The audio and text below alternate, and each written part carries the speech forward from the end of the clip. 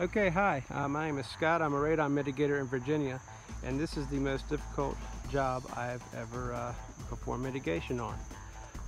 So I make videos for other radon mitigators, those looking to get into radon mitigation, and if you're a homeowner, check out www.nrsb.org, that's National Radon Safety Board. Plug in your zip code, it'll put you in touch with a radon professional in your area. So at a first glance on this home, it's a fake out. It looks like it's a split level or split foyer and built 30 or 40 years ago. No, wrong answer. This is a 100-year-old farmhouse that's been added on to about 5 times. So after 5 years experience, about 3 hours of trying to figure out how to put this system in, I still got faked out. All sorts of variables.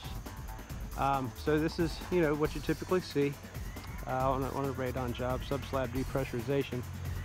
There were sump pumps, there were crawl spaces, multiple penetrations, high water levels. There's a spring in close proximity to this house. I burned up a drill. Everything that could go wrong kind of did, but in the end, perseverance, multiple trips, and patience prevailed. So, typical system. We even had to account for fireplaces and stuff. One penetration, not enough. Second penetration, not enough. It's actually mud underneath this slab, so just rolled snake eyes on both of those. Exposed dirt, encapsulated it and pulled from it, not enough. Pulled from the sump pit. That was the biggest game changer that's pretty much what remedied it. But I worked so hard on this, I wanted to take you on the complete journey. So I got faked out here, okay? There's a crawl space over there, but it's not simply through drilling through a cinder block wall. No, there's about 5 feet of slab and dirt that I just didn't account for and found out the hard way, and so therefore had to go into a crawl space here that's under a porch, go through there about 20 feet or so, then come back into the actual crawl space.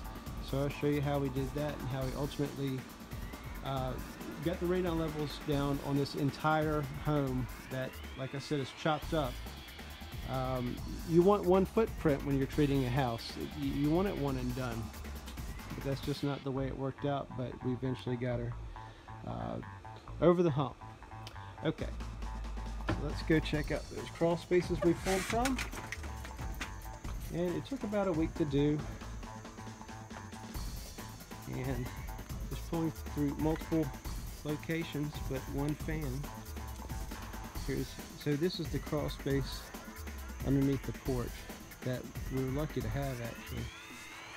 And yes, there were snakes. Alright. I did not see any live ones, fortunately, but saw lots of skins.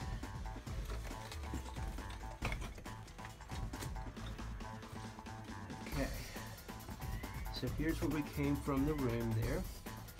And then maintain the slope. You see how this thing's been built on and just divvied up. And we just went on down there and entered a legit crawl space, we'll call it, underneath the kitchen and living area. All right.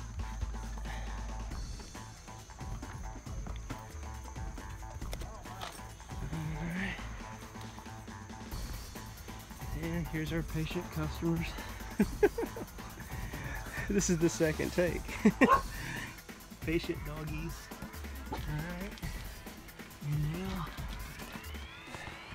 Alright, and there's where we came from that end. And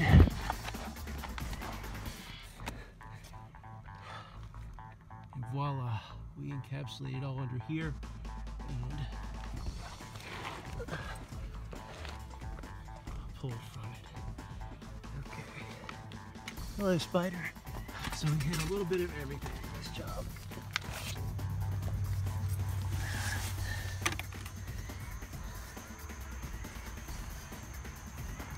All right, so just wanted to share that with everybody.